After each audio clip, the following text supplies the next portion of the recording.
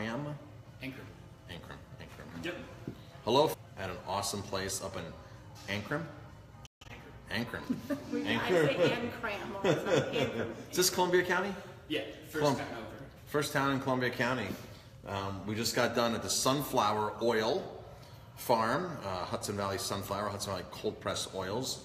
Got a great tour over there and beauty of our gem in the Hudson Valley. And now we are at Hillrock. It's backwards. It's a backwards. Hillrock Distilling. You can read it. Hillrock Distilling. We have to figure out how to. Founded in 2010 as a farm distillery, meaning that they everything is sourced locally, or it's grown here. The only thing that's not, which really not really in the product, is the peat. Peat can really only come from Scotland. Is that correct? It exists everywhere else, but Scotland is where we know it tastes good, and so we get. That's why they have the industry for it to harvest it. I'm sure they're not. Yep, Scotland and Ireland. Ireland mainly for fuel, Scotland for whiskey. Cool. So what's the first one we're tasting? Solera aged bourbon, high rye content bourbon, aged in new barrels, and then in a Solera system, finished in Oloroso sherry casks. So explain the Solera system, because I thought that was really cool and neat. Yes. And we have some pictures that we'll post on Facebook of the operation. So Solera aging, as opposed to standard aging, where you would fill a series of barrels, age them for a number of years, and then dump them all together. The Solera is more progressive, where we partially empty the barrels and then fill them up with younger whiskey over and over time. So every barrel should have molecules from every batch of bourbon we've made. And each new batch that we put out in bottles should be comparable to the batch before it. I like to sort of compare to like yeast. Yeah. Bread makers that have that same yeast strain for 10 years. Yep. They just take some yeast and feed the yeast. Take yeast and feed yeast. Yep. It's pretty much the same thing. Yeah, so if somebody gives you 10-year-old yeast, make sure you take care of it and don't kill it. So, all right. That's delicious. And we have these at Aroma Time, by the way. Yes, the Solera bourbon we have. It's good stuff. A lot of things going on, man. A lot of things going on. So we just went on a tour. Yep, so we just got a tour. Not like They do have an official tasting room here, which we're in right now. Highly recommend coming. It's beautiful. Here's the tasting room. It's the staff. There's Anatole from the distillery. And because you can smell it when the there's our lineup of what we're drinking today. We're tasting some of the lineup. So has anybody had their product? Anybody that's watching right now, have you had Hillrock? We've had it for what, about 4 years now, probably? Maybe a little longer than 4 years. And how we found them was actually at one of the tastings in the city. Remember that building that has the steps, the spiral steps going up and down? They were in a back room, and they were not even. They were. Was it the indie tasting? The indie tasting. Indie tasting. This was years ago. Yeah. I remember saying, "Wow, what a great product." I don't even know if they were in the bottles at the time. I feel like it was in. So the neat thing about Hillrock is that they actually malt their own barley, and that's a process of where you sprout the barley. So you basically have to have an upstairs, a room that you can lay all the grain out, hydrate it, and just correct me if I'm wrong here on this. Hydrate it, start the germination process, and then be able to stop the germination process, and then dry it and roast it or add heat to it for a certain amount of time. Mm-hmm. And not many distilleries at all do this. So if you're buying even single malt scotch from Scotland, those guys don't, many of those distilleries don't malt their own barley. We have one from, where's it at, that has their own malting room. And the whole distillery shuts down for like... Is it Wolfburn? No. It's not Wolfburn. It's like the whole distillery shuts down for like 2-3 weeks while they're doing this process, and nothing else is done at this distillery. I'll think of the name of it. They also did that Shiraz barrel whiskey, the single malt that we had. I'll think of it too. Yeah. You're on the right track. I know. Yeah. So that's one of the neat things here, and that hasn't been done since Prohibition, correct? You're the first distillery to do that since Prohibition? We're the first one to build a malt house on an estate distillery since Prohibition. Okay. And so most distilleries don't have that luxury. They're relying upon buying malted barley from somewhere else, sometimes from Canada. New York does have more. Do we know how many malting houses are in New York now? Malting houses, not distillery, folks, malting houses. Yeah, I'm not sure exactly, but I know New York would definitely be one of the So bigger. maybe about 10 years ago, one of the other distilleries was making a product, and they were buying their malted, they were making a single malt, they were making their buying their malted barley from Canada, because there was nothing at the time in New York to do that. But now there are some places, and of course Hillrock. One of the big things that I always tell people is there's so many distilleries out there now between New York and all across the country, that when you pick up a bottle of something, you really need to read the labels very carefully, because a lot of distilleries, and some local ones too, rely upon a company called MGP out of Indiana. And what they do is they just buy barrels of rye or whiskey already made. And if you're a chicken farmer, I think you can buy chicken feed. And if you're a veggie burger company, I think you can buy veggie burgers from them. And like, it's a one-stop shop. And they're buying barrels and they're bringing it to their place and they're aging them themselves, which may be a year, 2 years, 2 weeks. Some of them are cutting it with fancy water, doing whatever, and then putting it out. And you look at this local product, New York State product, or wherever it's from. They can do this in Kentucky, wherever. And you have to read very carefully on the label, because it's going to say bottled here, but distilled here. I think that's the law in New York. They have to say where it's. And one of the distilleries wasn't quite doing that. They were labeling it as a product in New York, and I think they got a little bit of trouble for that. They definitely got scrutinized for that. So any of us here could start technically a brand of whiskey tomorrow and go buy barrels that somebody else did all the work in a big factory and slap our own label on it. That's not what's happening here, and that's not what's happening in a lot of great distilleries across our state. But that's the first question to ask when you go to a distillery is, are you actually distilling the stuff on site here, or are you buying from somewhere else? Now, when you open up a distillery, to get your stuff brown requires aging in oak. So if a place just opened 6 months ago and they're serving brown whiskey, chances are they didn't age it just for 6 months. Chances are it was aged previously and they bought the barrels. Some distilleries are making that transition where they're actually saying, okay, we bought our first couple rounds, but now we're actually distilling our own. The neat thing about Hillrock was, right from the very beginning, it was their own, and it was local products. I'm looking out at a field here that had grains growing in it. So that's a really cool thing. It's a true farm distillery. All right, what do we have next? So the second one is a special finish on the bourbon.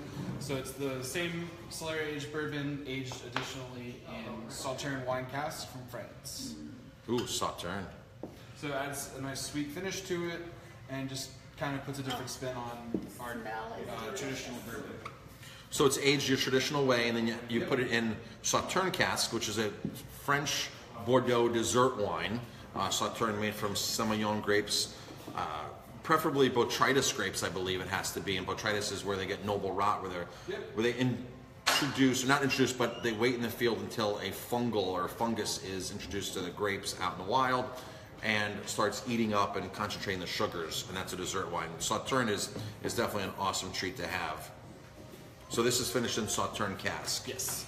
And this is the A Solera. little sweeter, a little, Yep. yeah. Sweeter. So good. And I don't mean sweet because it's not sweet, Yeah. but when I say sweeter, I mean, it's hard to say bourbon is fruitier, so it's got more of a, I know it's backwards, and I don't know how to fix that. I know there is a way to fix. You figure that out Paul before. Tuzolino. Paul knows. All right. You're right, it is interesting taking the same whiskey and finishing it different. Yeah. We make Yeah, especially when we do the rise with 3 or 4 finishes. And you know what, it's almost like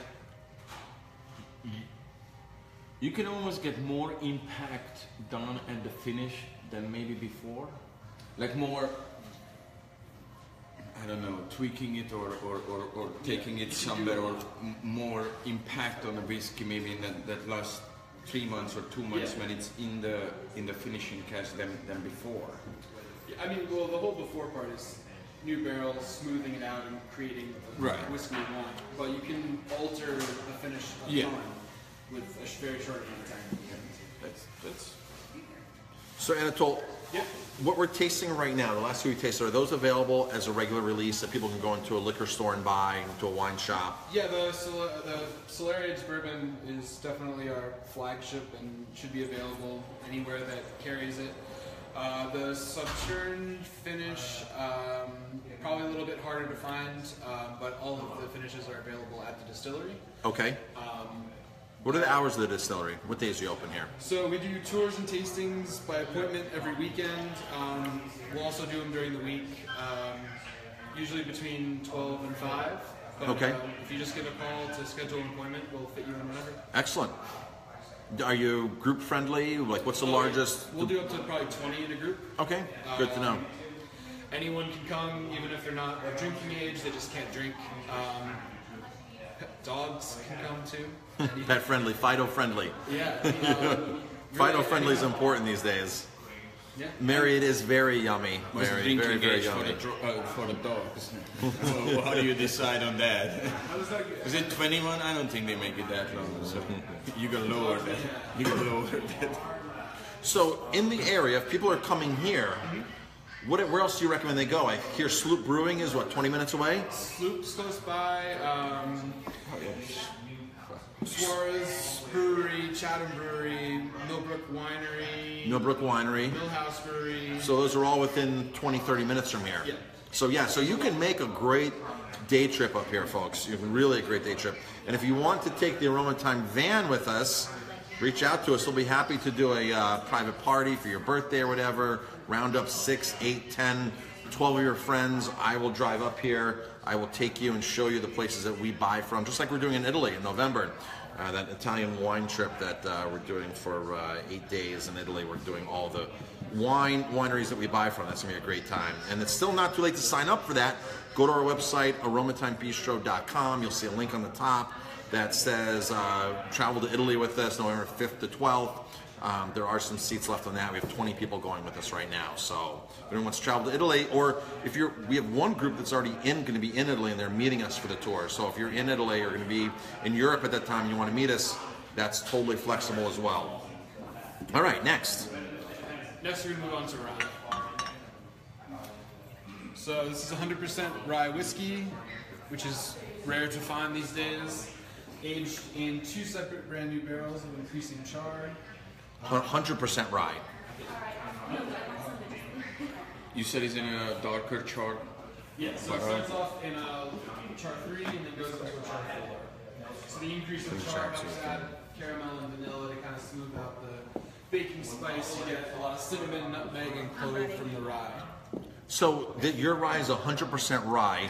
How common is it in the industry to do 100% rye? To my knowledge, there's only a handful, maybe 6 or 7. Okay. 100% rye whiskeys out there. Now, if a distillery is buying from MGP, it's a 95.5 blend, from what I understand. Is their standard? So if you have a rye bill that's 95.5, that's like the first inclination that they've bought a barrel from MGP. Ooh, that smells good. Now, you said the charring is more in a rye than the bourbon? Yeah, so we use the char 3 standard char for all the whiskeys. The rye then goes into a char 4, which is heavier char, just to help get that caramel and vanilla that smooths out the spice of rye, because 100% rye mash bill can get really hot if not aged accordingly. What do they char the barrels for? Is that as a... It's to caramelize the sugars in the white oak, which help go along with the profile whiskey and soften the whiskeys up. Really any spirit that gets aged in barrels like that. And the more you char, the darker the whiskey gets, which is so our rye is also I might have very dark. missed what this was. What is This is 100% rye. Okay, which we 100% rye. Okay. So, folks, just so you know that when they put bourbon into a barrel, now all rye has to be, is it a one-time use for all American rye as well? At least initially. Initially, okay, so when a distiller is putting rye or bourbon into a barrel, it has to be a new charred barrel, which means that barrel has to be burnt inside. Go on YouTube and look up making a bourbon barrel and charring a bourbon barrel. It's really an interesting, great process. And they have, of course, some time-lapse videos. We posted one last year. They got thousands of views instantly.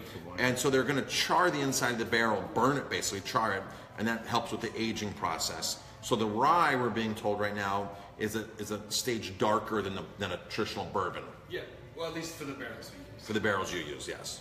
The heaviest charred barrels we use go for the second barrels on the rye. Okay. It's delicious. We're huge fans of rye. Yeah, I love rye. It's my favorite. Nice. A rye, nothing beats a rye Manhattan. No. Rye Manhattan is, yeah, with good quality Good quality, cherries. yeah. So I think it's a Brooklyn now. Is it a Brooklyn now? Manhattan is a Brooklyn. Oh, please. I call it Jamie's Rye Manhattan.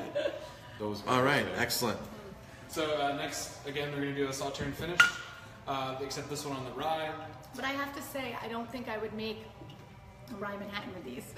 I mean, they're just so good. Like, they don't need, they don't. Because need ryes can be anything. hot, and that was so My smooth. overhold that I used to drink. Yeah, That's a that's good. good. It's good. So I'm told this is a double cask. Yep. This This would almost be a triple cask. Okay. So this is what we call our special finish rye whiskey. This one happens to be in Sauternes casks. So after We have the port cask one. Yeah. So after the two brand new barrels, it then sees a third barrel, which again is a Sauternes wine cask from France.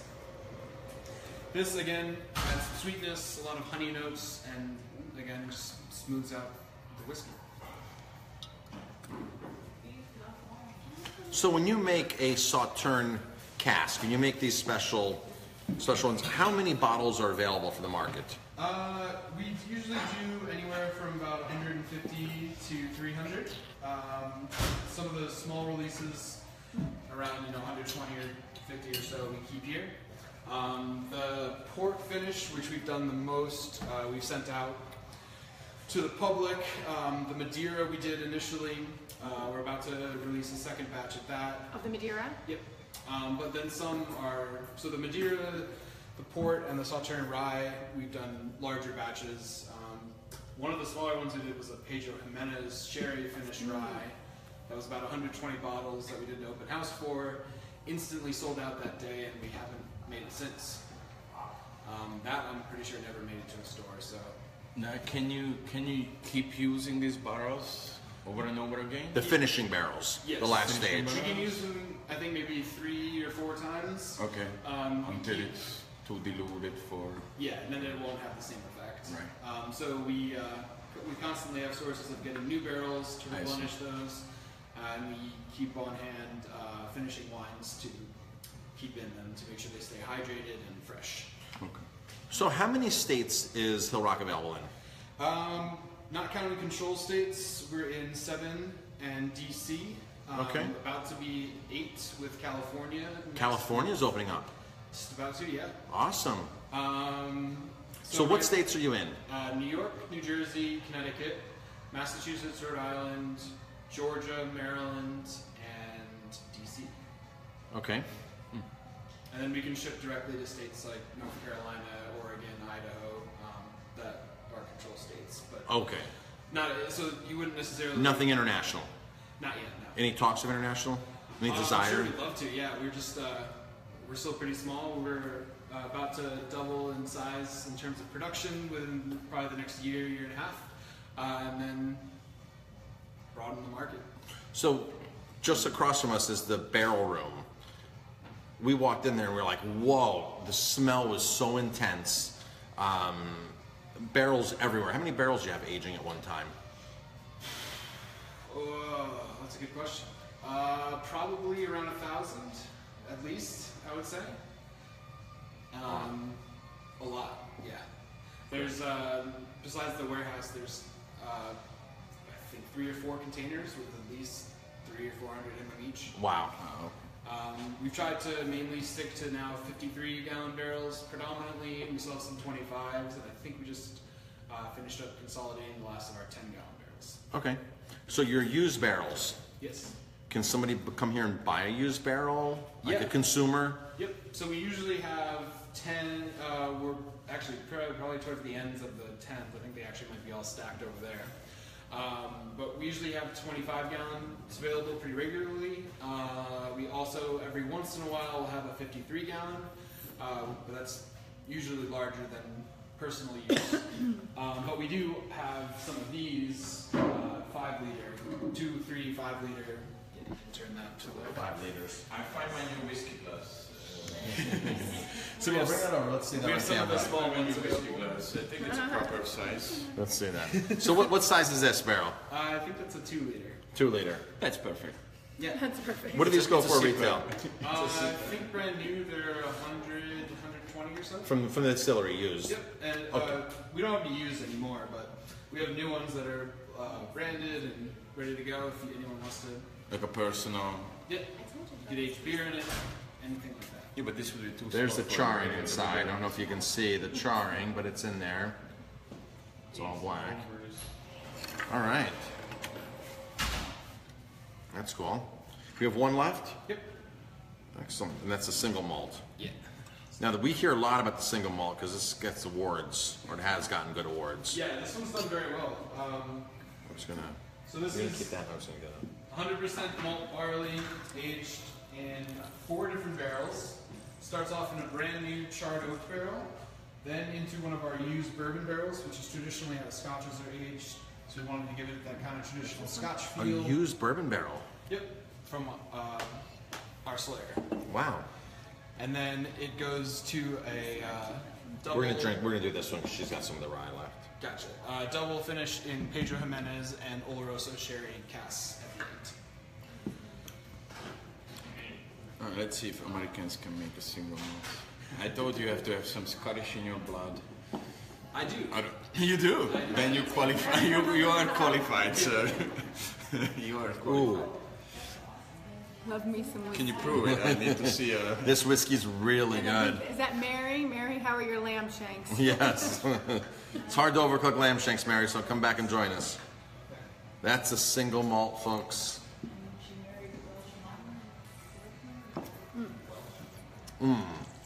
The smokiness in there, really nice. And the peat.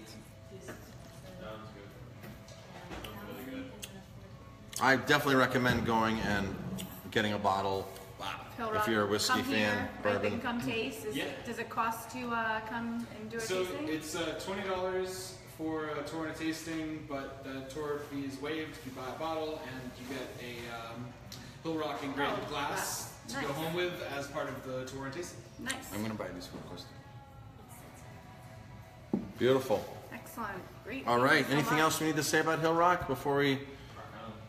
No, Awesome come stuff. see us. and Thanks for try the some hat. whiskey. Yeah. Yeah, And we you have- can, we of have course, great get it at hats. Aroma Time. Aroma time we have 3 of them. We have 3 of them. We're happy to give Probably you a have taste some more as well. and make you drink out of it, or just have it neat like this. I mean, we had all these neat today, and they're just so smooth and They're so delicious. smooth. Yeah, very very impressed with Hillrock. Definitely go out and look for a bottle of it. Thank you so much. All right. Yeah, you're welcome.